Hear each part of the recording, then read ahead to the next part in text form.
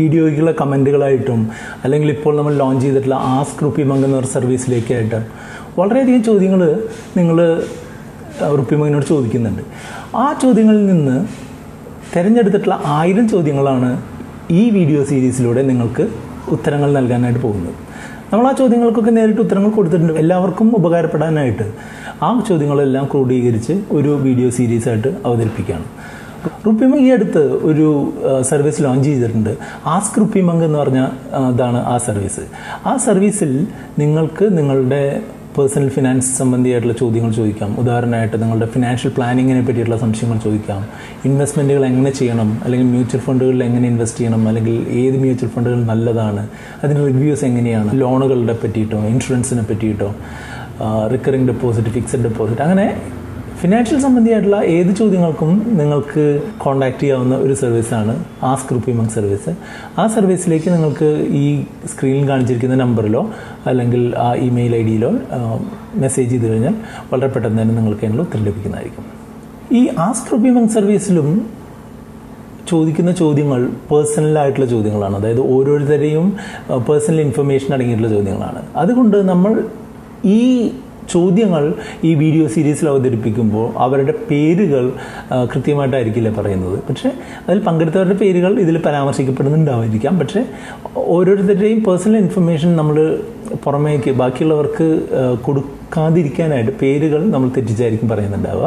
പക്ഷേ ഈ ചോദ്യങ്ങൾ നിങ്ങൾ പലർക്കും ഉപകാരപ്പെടും, ഈ ചോദ്യങ്ങൾക്കുള്ള ഉത്തരങ്ങൾ നിങ്ങൾക്ക് പലർക്കും ഉപകാരപ്പെടും എന്നുള്ളത് കൊണ്ടാണ് നമ്മൾ ഇങ്ങനെ ഒരു വീഡിയോ സീരീസ് ചെയ്യുന്നത്. അപ്പോൾ ആ വീഡിയോ സീരീസിൻ്റെ അടുത്ത ഒരു എപ്പിസോഡിലേക്ക് സ്വാഗതം. ഇടപ്പള്ളി നിന്നും മുകേഷ് എന്ന് പറയുന്ന പ്രേക്ഷകൻ്റെ ചോദ്യമാണ്. അദ്ദേഹം ചോദിക്കുന്നത് മ്യൂച്വൽ ഫണ്ടുകളിൽ എക്സ്പെൻസ് റേഷ്യോ എന്ന് പറഞ്ഞ് കേട്ടിട്ടുണ്ട്. അതെന്താണെന്നാണ് അദ്ദേഹം ചോദിക്കുന്നത്. മ്യൂച്വൽ ഫണ്ടുകളിലെ എക്സ്പെൻസ് റേഷ്യോ എന്ന് പറഞ്ഞിട്ടുണ്ടെങ്കിൽ മ്യൂച്വൽ ഫണ്ടുകളിൽ നമ്മളിടുന്ന പൈസയിൽ നിന്ന് വാർഷികമായി ഈ മ്യൂച്വൽ ഫണ്ട് നടത്തുന്നതിനും അല്ലെങ്കിൽ ഈ മ്യൂച്വൽ ഫണ്ട് നമ്മളെ ചേർത്തുന്ന ആളുകൾക്കുള്ള കമ്മീഷനായിട്ടും ഒക്കെ കൊടുക്കുന്ന എമൗണ്ടിൻ്റെ ആ പെർസെൻറ്റേജിനെയാണ് ഈ എക്സ്പെൻസ് റേഷ്യോ എന്ന് പറയുന്നത്. ഇപ്പോൾ നമ്മൾ ഒരു ബ്രോക്കർ വഴിയാണ് നമ്മൾ നിക്ഷേപിക്കുന്നത് എന്ന് കരുതുക. സാധാരണ നിലയ്ക്ക് നമ്മൾ 1,00,000 രൂപ ഒരു വർഷം നിക്ഷേപിച്ചാൽ 1000 രൂപ ഈ ബ്രോക്കർക്ക് ഓരോ വർഷവും കിട്ടിക്കൊണ്ടിരിക്കും. നമ്മൾ പിൻവലിക്കുന്നത് വരെയും അദ്ദേഹത്തിന് ഓരോ വർഷവും 1000 രൂപ കിട്ടിക്കൊണ്ടിരിക്കും.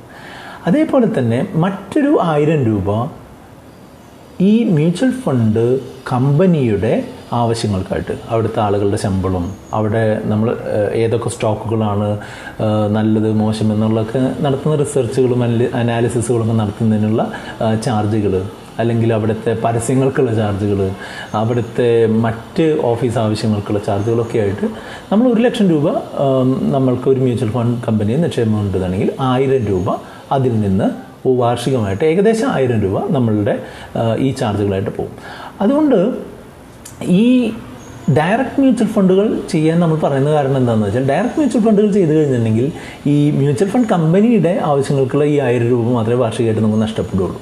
മറ്റേ 1000 രൂപ, അതായത് നമ്മളെ ചേർത്ത ആളുടെ കമ്മീഷൻ ആയിട്ടുള്ള 1000 രൂപ നമുക്ക് കൊടുക്കേണ്ടി വരില്ല. അതാണ് ഡയറക്റ്റിൻ്റെ ഗുണം. നമ്മൾക്ക് ഇരട്ടി ലാഭമാണ്, ഏകദേശം 1% ലാഭം ഈ ഡയറക്റ്റ് പ്ലാനുകളിലേക്ക് മാറിയാലുണ്ട്. അതേപോലെ തന്നെ റെഗുലർ ആണെന്നുണ്ടെങ്കിൽ ഈ 1,00,000 രൂപ നിക്ഷേപിച്ചാൽ ഒരു 2,000-ഓളം രൂപ വാർഷികമായിട്ട് നമുക്ക് ഈ എക്സ്പെൻസിനായിട്ട് കൊടുക്കേണ്ടി വരും. അതുകൊണ്ടാണ് നമ്മൾ എപ്പോഴും പറയുന്നത് ഡയറക്റ്റിലേക്ക് മാറൂ എന്ന് പറയുന്നത്. പക്ഷേ ചില ബ്രോക്കർമാരുണ്ട്, അല്ലെങ്കിൽ ചില യൂട്യൂബ് ചാനലുകൾ ഇപ്പോഴും റെഗുലർ പ്ലാനുകൾ സജസ്റ്റ് ചെയ്യുന്നതെന്ന് വെച്ചാൽ അത് അവരുടെ ബിസിനസ്സാണ്. നമ്മൾക്ക് അങ്ങനെ ഒരു ബിസിനസ് ഇല്ലാത്തത് കൊണ്ട് നമ്മളൊരിക്കലും അങ്ങനെ നിങ്ങളിൽ നിന്ന് ആ ഒരു രീതിയിൽ ഇൻഡയറക്റ്റായിട്ട് നമ്മൾ പൈസ കളക്ട് ചെയ്യാനായിട്ട് ഉദ്ദേശിക്കുന്നില്ല. അതുകൊണ്ടാണ് നമ്മളെപ്പോഴും ഡയറക്റ്റ് പ്ലാനിലേക്ക് മാറൂ എന്ന് പറയുന്നത്. ഡയറക്റ്റ് പ്ലാനിലേക്ക് മാറുന്നതിൻ്റെ ഗുണങ്ങളും ദോഷങ്ങളും നമ്മളൊരു വീഡിയോ ചെയ്തിട്ടുണ്ട്, അത് മേളിൽ കാണാം. ആ ലിങ്ക് ക്ലിക്ക് ചെയ്താൽ നിങ്ങൾക്ക് അതിൻ്റെ ഡീറ്റെയിൽസ് കാണാം. കായംകുളത്ത് നിന്ന് ധനേഷ് എന്ന് പറഞ്ഞ പ്രേക്ഷകനാണ് അടുത്ത ചോദ്യം ചോദിച്ചിട്ടുള്ളത്.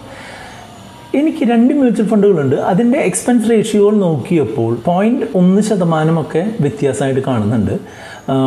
പക്ഷേ എക്സ്പെൻസ് റേഷ്യോ കൂടുതലുള്ള ഫണ്ടാണ് കൂടുതലായിട്ട് പെർഫോം ചെയ്യുന്നത്. എന്താണ് ഞാൻ ചെയ്യേണ്ടതെന്നാണ് ചോദിക്കുന്നത്. 0.1% ഇദ്ദേഹം പറഞ്ഞിട്ടുള്ള വ്യത്യാസം അല്ലേ? അത് വലിയൊരു വ്യത്യാസമായിട്ട് കാണണ്ട. ഇപ്പോൾ ഇതിൻ്റെ പെർഫോമൻസുകൾ തമ്മിൽ വ്യത്യാസം 1% ഉണ്ട്. പക്ഷേ ഈ നന്നായി പെർഫോം ചെയ്യുന്ന ഫണ്ട് 0.1% കൂടുതൽ പൈസ എടുത്തു എന്ന് പറഞ്ഞിട്ടുണ്ടെങ്കിൽ അത് നമുക്ക് എഫക്റ്റീവ്ലി 0.9%, അതായത് 1%-ന് അടുത്ത് നമുക്ക് ലാഭം കൂടുതൽ തരികയാണല്ലേ. അതുകൊണ്ട് ഒരിക്കലും എക്സ്പെൻസ് റേഷ്യോ മാത്രം വെച്ചൊരു ഫണ്ടിനെ അസസ് ചെയ്യാൻ പാടില്ല. എക്സ്പെൻസ് റേഷ്യോ ഒരു ഫാക്ടറാണ്, പക്ഷേ അത് അത്ര വലിയൊരു ഫാക്ടറല്ല. നന്നായി പെർഫോം ചെയ്യുന്ന ഫണ്ട് ഏതാണോ, അല്ലെങ്കിൽ മറ്റുള്ള ഫണ്ടുകളുമായിട്ട് കമ്പയർ ചെയ്യുമ്പോൾ ഏതാണോ നന്നായി ചെയ്യുന്നത്, അല്ലെങ്കിൽ അതിന് ബെഞ്ച് മാർക്കിനോട് എങ്ങനെ നല്ല രീതിയിൽ പെർഫോം ചെയ്യുന്നു എന്നുള്ളതാണ് നമ്മളൊരു ഫണ്ട് സെലക്ട് ചെയ്യുമ്പോൾ ചെയ്യേണ്ടത്. ഒരിക്കലും എക്സ്പെൻസ് എന്ത് വരുന്നു എന്നുള്ളത് നോക്കിയിട്ട് ഫണ്ടിനെ ചൂസ് ചെയ്യരുത്. മൈ ഇന്ത്യ എന്ന് പറയുന്ന യൂട്യൂബ് ചാനലിൽ നിന്ന് ഉള്ള സുഹൃത്ത് നമ്മളോട് ചോദിച്ചിട്ടുള്ള ചോദ്യമാണ്, ഹൈബ്രിഡ് ഫണ്ടുകളിൽ നിക്ഷേപിച്ചു കഴിഞ്ഞിട്ടുണ്ടെങ്കിൽ നമ്മൾക്ക് ഓരോ മാസവും നമ്മൾക്ക് പൈസ തിരിച്ചെടുക്കാൻ പറ്റുമെന്നാണ് ചോദ്യം. തീർച്ചയായിട്ടും പറ്റും. ഹൈബ്രിഡ് ഫണ്ടുകളിൽ നമുക്ക് ഹൈബ്രിഡ് ഫണ്ടുകളിൽ നിന്നല്ല, ഏത് ഫണ്ടുകളിൽ നിക്ഷേപിച്ചാലും നമ്മൾക്ക് ഒരു നിശ്ചിത കാലയളവ് കഴിഞ്ഞാൽ, അല്ലെങ്കിൽ നിക്ഷേപിച്ച ഉടനെയോ അല്ലെങ്കിൽ പിറ്റേ ദിവസമോ ഒക്കെ നമുക്ക് പൈസ തിരിച്ചെടുക്കാം. പക്ഷേ അതിൽ നിന്ന് കിട്ടുന്ന ലാഭം അല്ലെങ്കിൽ അതിൽ നിന്ന് വരാവുന്ന ചിലവുകൾ നോക്കിയിട്ട് വേണം നമ്മളത് ചെയ്യാൻ. ഇപ്പോൾ ഒരു ഉദാഹരണമായിട്ട് ഇദ്ദേഹം ചോദിച്ചിട്ടുള്ള പോലെ ഹൈബ്രിഡ് ഫണ്ടുകളിൽ നിക്ഷേപിച്ച് 30 ദിവസത്തിന് ശേഷം ഞാൻ പറയുകയാണ് ഓരോ മാസവും എനിക്ക് ഇത്രയും രൂപ എൻ്റെ അക്കൗണ്ടിലേക്ക് വരണമെന്ന് ഉണ്ടെന്നുണ്ടെങ്കിൽ വളരെ എളുപ്പത്തിൽ നമ്മൾക്ക് ഒരു സിസ്റ്റമാറ്റിക് വിഡ്രോവൽ പ്ലാൻ എന്ന് പറഞ്ഞിട്ടുള്ള ഒരു ഓപ്ഷൻ ഉണ്ട്. അത് വെച്ച് നമ്മൾക്ക് ഓരോ മാസം ഇത്രയും രൂപ നമ്മളുടെ അക്കൗണ്ടിലേക്ക് തിരിച്ചു കിട്ടണമെന്ന് വേണമെങ്കിൽ പറയാം. ഇത് നമ്മൾ നിക്ഷേപിക്കുന്ന കാലയളവ് വളരെ ചെറുതാണ്. നമ്മൾ ചൂസ് ചെയ്തിട്ടുള്ളത് ഹൈബ്രിഡ് ഫണ്ടുകളാണ് എന്നുള്ളത് കൊണ്ട് ഈ ഹൈബ്രിഡ് ഫണ്ടുകളിൽ ഒരു 60% നമ്മൾ ഇൻവെസ്റ്റ് ചെയ്യുന്നത് സ്റ്റോക്കുകളിലായിരിക്കും. ബാക്കി ഒരു 40% ഒരു സ്ഥിര വരുമാനം തരുന്ന ഇൻവെസ്റ്റ്മെൻറ്റുകളിൽ ഉണ്ടാവുക. അപ്പോൾ ഈ സ്റ്റോക്കുകളിലായതുകൊണ്ട് ഈ കൂടുതലും കുറയിലും വരാനായിട്ടുള്ള സാധ്യത ഉള്ളതുകൊണ്ട് ലാഭം നമുക്ക് അത്ര അഷ്യൂർഡ് അല്ല. ചില സമയങ്ങളിൽ നമുക്ക് ലാഭം കിട്ടിക്കൂടാന്നുമില്ല. പക്ഷേ മറ്റൊരു കാര്യം നമ്മൾ ചിന്തിക്കേണ്ടത് എന്താണെന്ന് വെച്ചാൽ അതിൽ നിന്ന് കിട്ടുന്ന ലാഭത്തിന് നമ്മൾ short term capital gain tax കൊടുക്കാൻ നിർബന്ധിതരാകും. അതുപോലെ ഈ ഫണ്ടുകൾക്ക് ഒരു വർഷത്തിനുള്ളിൽ നമ്മൾ പിൻവലിക്കുകയാണെന്നുണ്ടെങ്കിൽ പല ഫണ്ടുകൾക്കും എക്സിറ്റ് ലോഡ് എന്ന് പറഞ്ഞ 1% അതിൽ നിന്ന് തിരിച്ചെടുക്കും. മനസ്സിലായില്ലേ? അപ്പോൾ ഈ 2 കാര്യങ്ങൾ നമ്മൾ നോക്കിയിട്ട് വേണം നമ്മൾ പൈസ തിരിച്ചെടുക്കണോ വേണ്ടയോ, എത്രമാത്രം തിരിച്ചെടുക്കണം എന്നൊക്കെ അറിയാനായിട്ട്. വൈപ്പിനിൽ നിന്നും സഞ്ജു എന്ന് പറഞ്ഞ പ്രേക്ഷകൻ്റെ ചോദ്യമാണ് അടുത്തത്. ബെഞ്ച് മാർക്ക് എന്നാൽ എന്താണെന്നാണ്. നിങ്ങൾക്കറിയാമല്ലോ, ഒരു മ്യൂച്വൽ ഫണ്ട് എന്ന് പറഞ്ഞിട്ടുണ്ടെങ്കിൽ ഒരു സെറ്റ് ഓഫ് സ്റ്റോക്കുകളുടെ ഒരു കൂട്ടമാണ്. സ്റ്റോക്കുകളുടെ മറ്റുള്ള ബോണ്ടുകൾ അല്ലെങ്കിൽ NCDകളുടെയൊക്കെ ഒരു കൂട്ടമാണ് എല്ലാ മ്യൂച്വൽ ഫണ്ടുകളും അല്ലേ. അപ്പോൾ ഇതിൽ കൂടുതലുള്ള തരം സ്റ്റോക്കുകൾ, ഇപ്പോൾ സ്റ്റോക്കുകൾ ലാർജ് ക്യാപ് സ്റ്റോക്കുണ്ട്, വലിയ കമ്പനികളുടെ സ്റ്റോക്കുണ്ട്, ഇടത്തരം കമ്പനികൾ മിഡ് ക്യാപ്പ് ആയിട്ടുള്ള കമ്പനികളുടെ സ്റ്റോക്കുണ്ട്, സ്മോൾ ക്യാപ്പ് അല്ലെങ്കിൽ ചെറിയ കമ്പനികളുടെ സ്റ്റോക്കുകളുണ്ട് അല്ലേ. അപ്പോൾ ഇതിൽ കൂടുതൽ സ്റ്റോക്കുകൾ ഏത് തരം കമ്പനികളുടെയാണോ ആ കമ്പനികളുടെ പെർഫോമൻസ് ആയിരിക്കും നമ്മളുടെ ഈ മ്യൂച്വൽ ഫണ്ടിൻ്റെ പെർഫോമൻസിനെ ബാധിക്കുക അല്ലേ. അങ്ങനെ വരുമ്പോൾ നമ്മൾ എന്താ ചെയ്യുകയെന്ന് വെച്ചാൽ എല്ലാ മ്യൂച്വൽ ഫണ്ടുകൾക്കും ഒരു ബെഞ്ച് മാർക്ക് എന്ന് പറഞ്ഞിട്ടുള്ള ഒരു ഇൻഡെക്സ് ഉണ്ടായിരിക്കും. അതായത് Bombay stock exchange BSE Sensex എന്ന് കേട്ടിട്ടില്ലേ, അല്ലെങ്കിൽ NSE എന്ന് പറഞ്ഞിട്ടുള്ള ഇത് കേട്ടിട്ടില്ലേ, നാഷണൽ സ്റ്റോക്ക് എക്സ്ചേഞ്ചിൻ്റെ നിഫ്റ്റി എന്ന് പറഞ്ഞിട്ടുള്ള ഇൻഡെക്സ് അറിയാമല്ലോ. അപ്പോൾ ലാർജ് ക്യാപ് സ്റ്റോക്കുകളുടെ ഒരു മ്യൂച്വൽ ഫണ്ടിനെ എപ്പോഴും സാധാരണ രീതിയിൽ കമ്പയർ ചെയ്യുക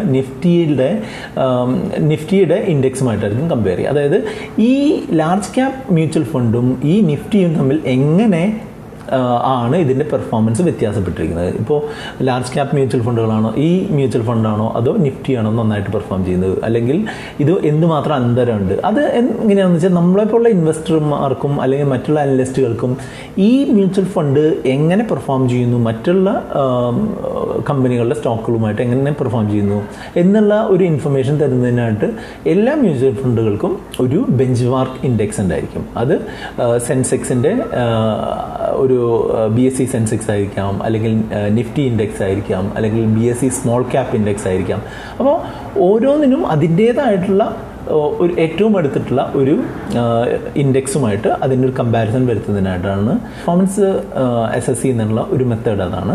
അപ്പോൾ അതിന് വേണ്ടിയിട്ട് ഉപയോഗിക്കുന്നതാണ് ഈ ബെഞ്ച് മാർക്കുകൾ. എപ്പോഴും നമ്മൾ നോക്കുക, ഈ ബെഞ്ച് മാർക്കിനേക്കാൾ ഉയർന്ന രീതിയിൽ പെർഫോം ചെയ്യുന്നൊരു ഫണ്ടുകൾ എപ്പോഴും നന്നായിട്ട് പെർഫോം ചെയ്യുന്ന ഫണ്ടുകളെന്ന് സാധാരണ രീതിയിൽ ക്ലാസിഫൈ ചെയ്ത് കണ്ടിട്ടുണ്ട്. അപ്പോൾ എപ്പോഴും നമ്മൾ ആ ഒരു ബെഞ്ച് മാർക്കുമായിട്ട് ഈ ഫണ്ട് എങ്ങനെ പെർഫോം ചെയ്യുന്നു എന്നുള്ളതാണ് പ്രധാനം. ഈ വീഡിയോ സീരീസിൻ്റെ ഇതിന് മുൻപുള്ള ഒരു വീഡിയോ കാണുന്നതിനായിട്ട് നിങ്ങൾ ആ സ്ക്വയറിൽ ഐക്കൺ ക്ലിക്ക് ചെയ്യുക. RupeeMonkന്റെ ഫിനാൻഷ്യൽ സർവീസ് റിലേറ്റഡ് ആയിട്ടുള്ള വീഡിയോകൾ കാണുന്നതിനായിട്ട് RupeeMonk ചാനൽ സബ്സ്ക്രൈബ് ചെയ്യാനായിട്ട് ആ സർക്കിളിലുള്ള RupeeMonkൻ്റെ ഐക്കൺ ക്ലിക്ക് ചെയ്യാം. അടുത്ത എപ്പിസോഡ് കാണുന്നതിനായിട്ട് ആ സ്ക്വയർ ഐക്കൺ ക്ലിക്ക് ചെയ്തുകൊണ്ട് മുന്നോട്ട് പോകാം.